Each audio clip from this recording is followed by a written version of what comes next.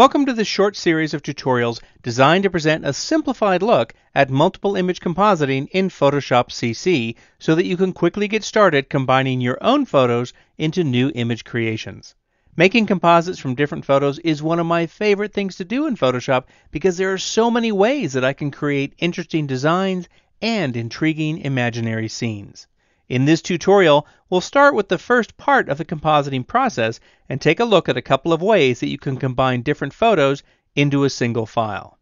This aerial shot of a vineyard will serve as the background scene for my composite. I want to add some additional photos into this file to create an image that could be used for promotional or editorial purposes. I'll add the first photo using a simple drag and drop method. This is very easy and it works with both the Mac Finder and the Windows File Explorer. To do this, go out to your system and locate the file you want to add and simply drag and drop it onto the open Photoshop file. The image will appear with a transform bounding box around it, as you can see here.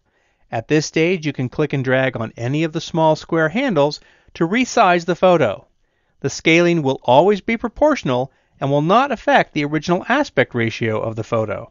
If you wanted to change the proportions of the photo as you scale it smaller, hold down the Shift key while you click and drag on one of the square handles. I'll choose Command-Z on a Mac or Control-Z on Windows to undo that last move.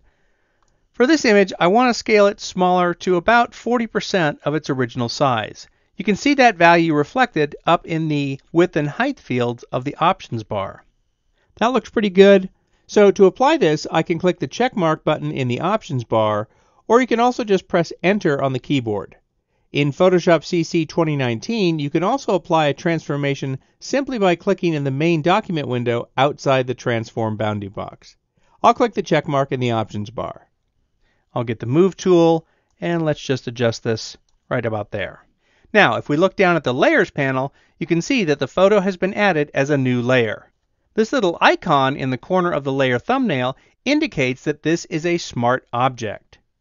Smart objects are a special kind of layer that allow you to apply transformations, such as scaling a photo smaller, so that the change is non-destructive. In a normal layer, when you resize something to be smaller, Photoshop will discard the pixels on that layer to fulfill your resizing request. If you have scaled the layer to be a lot smaller than the original, this could result in a loss of image quality if later on you decide that you want to return the layer back to its original size. With a smart object, however, all of the original image information is embedded inside the smart object, and you can always return it back to its original size with no loss in quality. So for example, if I go up to the Edit menu and choose Transform Scale, you can see the size that I scaled it to still entered into the width and height fields in the options bar. And I can grab one of these handles and scale the image back up to its original size, and it still looks great. I'll just press the Escape key to cancel that operation. And now, let's explore another way that you can add an image to a composite that will also result in a smart object. To do this, go up to the File menu and choose Place Embedded. Navigate out to the image that you want to add, select it, and click Place in the lower right corner. As with the first image that I added, you can see the bounding box that will allow you to transform the image smaller. In this case, I'm going to scale it down to about 40% of its original size. Now, if you know the exact scale percentage, you can enter it here into either the width or the height field. So this was 40.12. And notice that as I type that, the height is set to the same value. That's because this link icon is turned on here, which tells Photoshop to maintain the aspect ratio between the width and the height. I'll press Enter to apply that value, and then I can press Enter again or click the checkmark icon in the options bar to apply the transformation. And let's just move this into position right there. There are other ways that you can add photos into an open file in Photoshop. The main advantage of the methods shown in this tutorial is that they both result in the creation of a smart object layer. This allows for open-ended flexibility for transforming the new image element, which can be very useful when making multiple image composites. One of the most effective ways to combine images in Photoshop CC is to use a layer mask to determine which parts of a layer will be visible in the composite. In this tutorial, we'll explore how you can create a layer mask using the brush tool and also from a selection of a specific area. I'm going to start off by adding a layer mask to the door layer in this image. I'll do that by coming down to the bottom of the Layers panel and clicking on the Add Layer Mask button. Next, I'll come over to the Tools panel and I'll make the Brush tool active. Down at the bottom of the Tools panel, I want to make sure that black is in my foreground color swatch here. If black is in the background swatch, as is the case here, you can easily exchange these colors just by tapping X on the keyboard. Next, I want to increase the size of my brush. I'll do that with a really useful shortcut by tapping repeatedly on the right bracket key to make the brush bigger. If you tap several times on the left bracket key, it'll make the brush smaller. Now, before I begin painting, I want to make sure that I'm going to be painting on the layer mask and not on the actual photo layer. So over here in the Layers panel, I'm going to make sure that there's a highlight border around the thumbnail of the layer mask. That indicates that it's active. When in doubt, you can just click on the mask to make sure it's active. Now I'll come back over to the image and I will paint over the doorway to reveal the image of the woman walking along the forest path that's on the underlying layer. And that looks really cool. If you look at the thumbnail of the layer mask, you can see that the black areas correspond to where I just painted with the brush. Now, if you accidentally paint too much on the mask and hide too much of the layer, you can always bring it back by painting with white on the layer mask. So I'm going to tap X on my keyboard, which will place white in the foreground swatch over here. And now I can paint with white on the layer mask and bring back that layer that I accidentally hid with the brushstroke a moment ago. Now this is a really important concept when you're working with layer masks in Photoshop. White reveals the layer and black conceals it, allowing you to see through to the layer underneath. Let's try out a more precise way of applying a layer mask to the door using a selection. I'm going to drag the thumbnail of the layer mask down to the trash can at the bottom of the Layers panel, and I'll click Delete. Next, I'll go over to the Tool panel and I'll make the Quick Selection tool active. I'm going to begin my selection by clicking and dragging over the archway that surrounds the door. Now, the nice thing about the Quick Selection tool is that once you click and start dragging the selection, it automatically switches into the Add To mode. So you can just continue dragging over the areas that you want to add into the selection. All right, that looks pretty good. I'll come back to the Layers panel, and I'll come down and click that Add Layer Mask button again. This creates a layer mask that is based on that selection.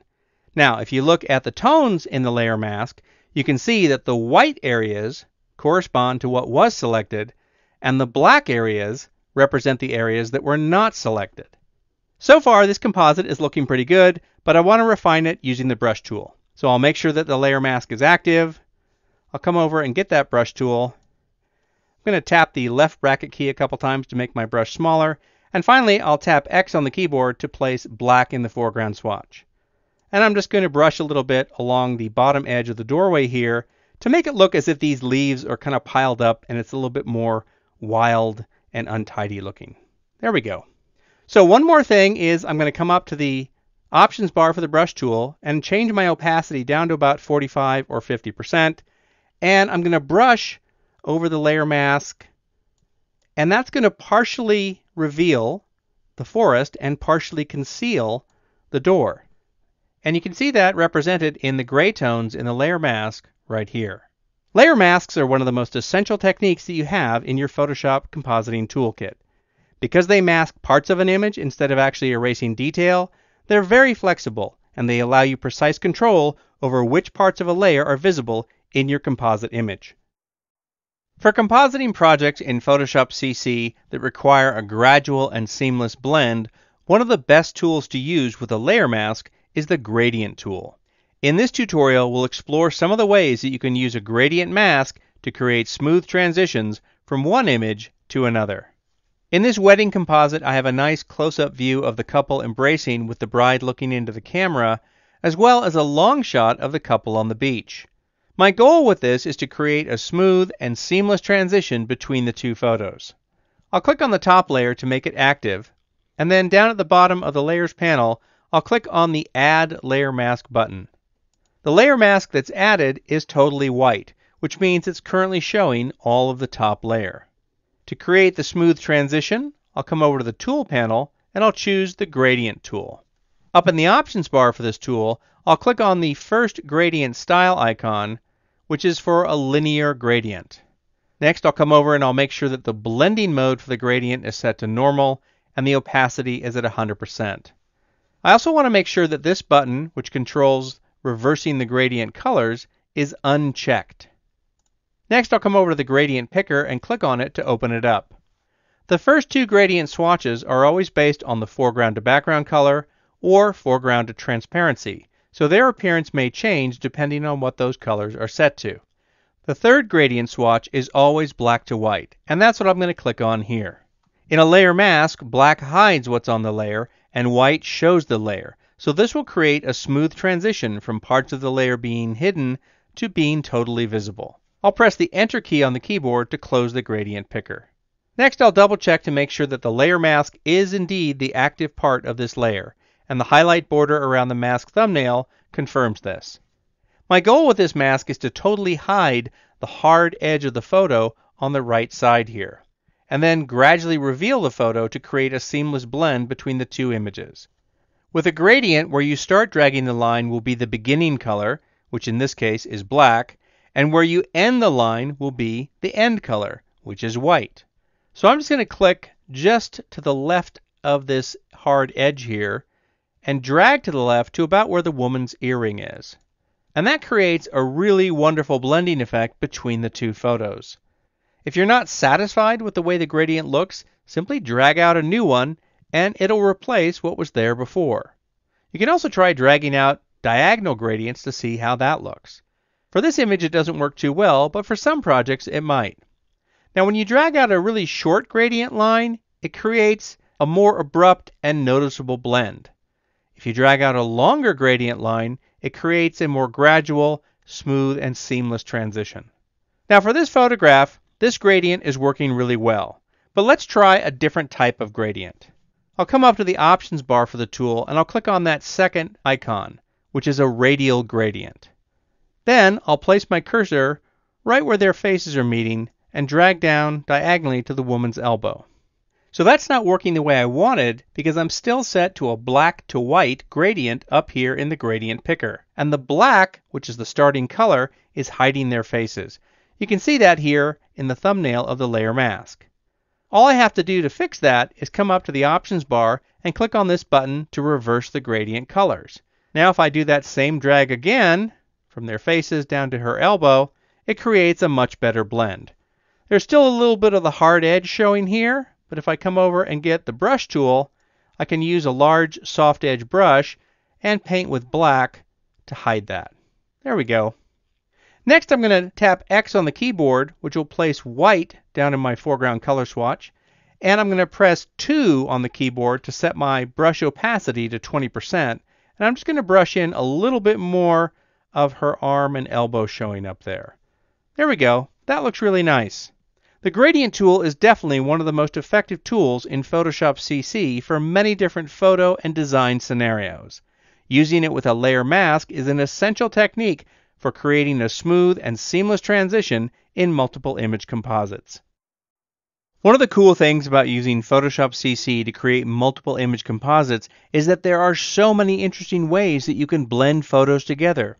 For some types of composites, you may not even need to make selections or create precise layer masks, but instead you can combine images using layer blend modes.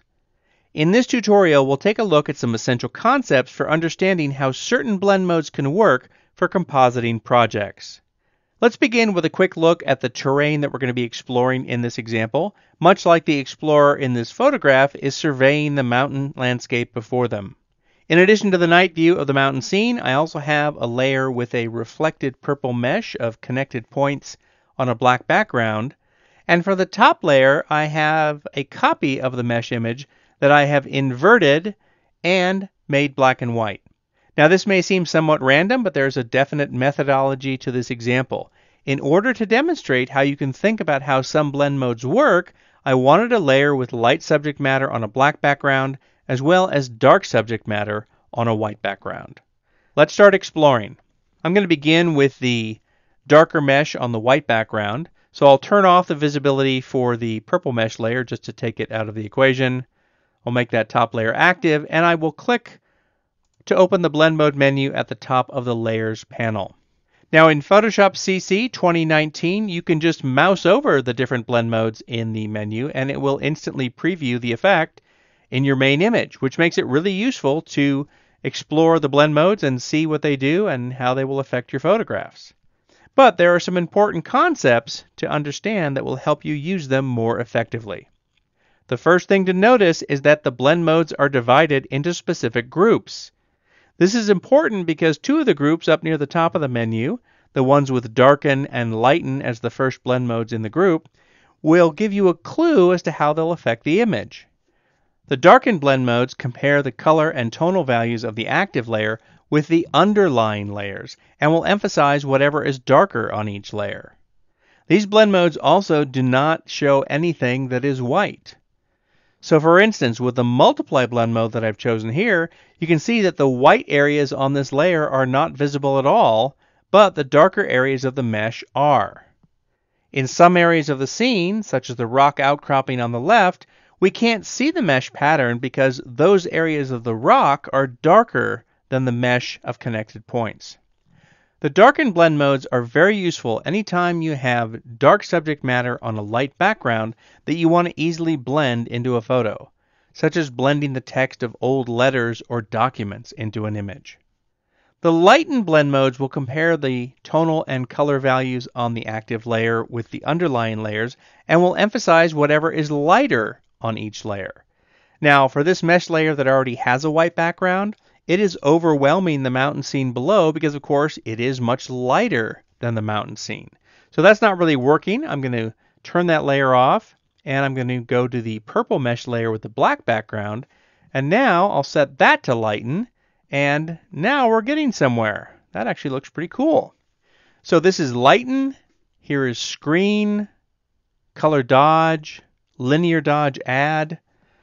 An important thing to know about the lighten blend modes is that they do not show anything that is black.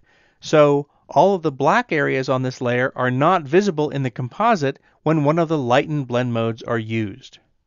The lighten blend modes are very useful anytime that you have light subject matter on a dark background that you want to easily blend into a photo, such as bright lighting effects like stars or lens flares or light leaks from old film images.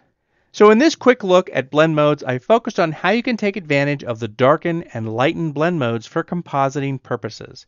There are many other layer blend modes to explore, 26 in all. Take them for a spin with some of your own images. Once you understand some of the key concepts that govern how they work, you'll know what the general effect will be, allowing you to use them more effectively to combine images. One of the final touches in any compositing project is to create a unified look and feel so that the color and tonal qualities will match among the different image elements. In this tutorial, we'll explore some ways to create a unifying color treatment for a composite in Photoshop CC. For this project, we have a science fiction composite, and I want to try out an overall cool and blue look for the entire scene. First, I'm going to create a layer with the average color of the blue background. This can sometimes be an effective way to create a unifying color treatment based on colors that are present in a single layer. I'm going to turn off the visibility of the robot and astronaut group by clicking on its eye icon, and I'll just click on this triangle here to close the group.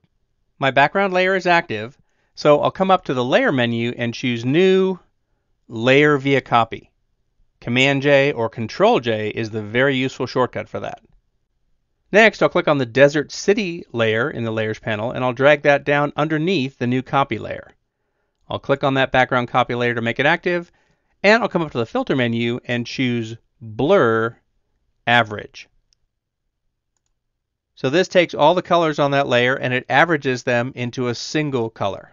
To blend this in, I'll open up the Blend Mode menu at the top of the Layers panel, come down to almost the bottom, and I'll choose Color. So that looks good, but the tint is a single color, and few things in life, even on other planets, are a single color.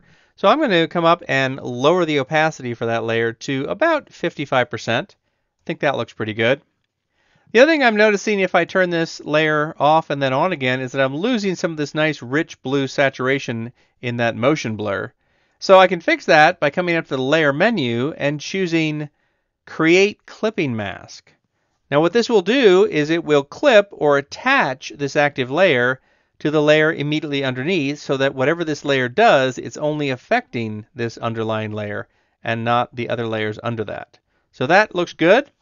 Let's move on to the robot and the astronaut. I'm going to click on their eye icon to make them visible and then click on the group name to make it active. I'm going to come over to the eyedropper tool and I'm going to select and sample the color right next to the robot's eye. Now what I want to do with this sampled color is I want to turn it into a color fill layer, but I also want to use the same layer clipping mask technique that I used on that color average layer a moment ago. I can do this with a really useful shortcut. I'm going to hold down the Option key on a Mac or the Alt key on Windows, and I will come and click on the Create New Fill or Adjustment Layer button down here at the bottom of the Layers panel. I'm going to choose Solid Color, and that Option or Alt key shortcut is what prompts this dialog to pop up, where we find this very useful checkbox to use previous layer to create a clipping mask. I'll choose that and click OK, and then I'll click OK in the color picker. And you can see that this new color fill layer is indeed only affecting the robot and the astronaut. Let's open up the Layer Blend Mode menu in the Layers panel, and we'll come down, and I can choose either Hue or Color. Each of these has a different effect. The color mode is a lot more pronounced and affects more of the image.